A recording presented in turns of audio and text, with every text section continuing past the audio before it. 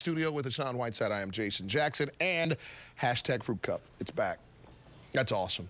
Team nutritionist Betsy getting it squared away for you. Yeah. Partner, great to have you back. Are you kind of like the steadying force now for this ball club? You kind of come out the first half, establish that you will be scoring, you will be rebounding, you will be sending shots the other way. Then the second half, you guys take the defense to a whole nother space.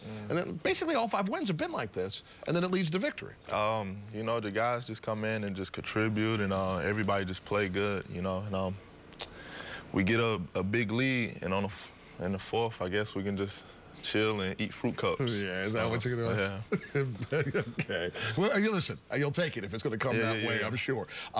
Chris Bosh touched on this morning, that you would hear still working on the best way and spacing and togetherness on the floor.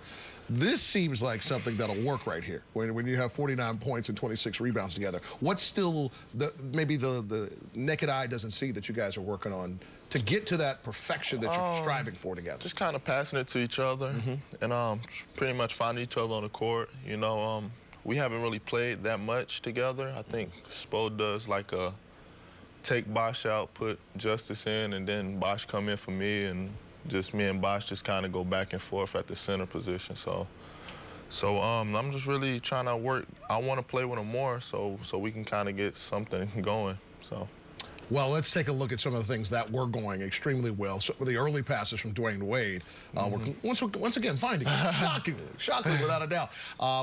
Again, what was rolling with you and D. Wade, particularly early on? He had those 5 assists. I think all of them coming your way. You know, they just was choosing to come to D. Wade, and I was getting a couple easy offensive rebounds, and I was just trying to finish the best of my ability. And later on, they just start coming all to me, and D. Wade started scoring. So you can just kind of pick your poison. Yeah, the jump hook was rocking the other night. You threw it up because it was so pretty. So pretty. You just kept it up there. You know, like, that's what I was accused of being a '90s person earlier. So I'll go to white man can't jump it and just put it up there for you. How far out can you go, bro? You know, I got a nice mid-range, you know, but you know, even probably 20 feet, I feel comfortable just knocking that down. And you know, when it's there, it's there. You know, sometimes I shoot it, sometimes I won't. I try to get something else, try to find a better shot for my teammates. It's not always trying to score for myself. So I'm just pretty much doing that. On Thursday, another young phenom, Gobert with the Jazz, he's coming in. Do you look forward to these kind of mano-a-mano, old-school sitter dynamics?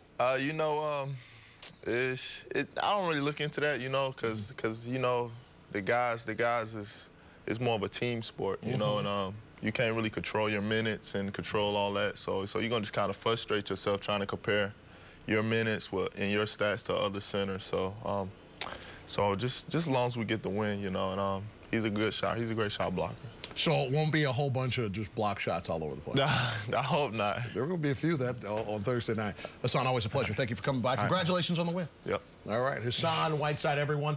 Big news of the day before the game even came to pass.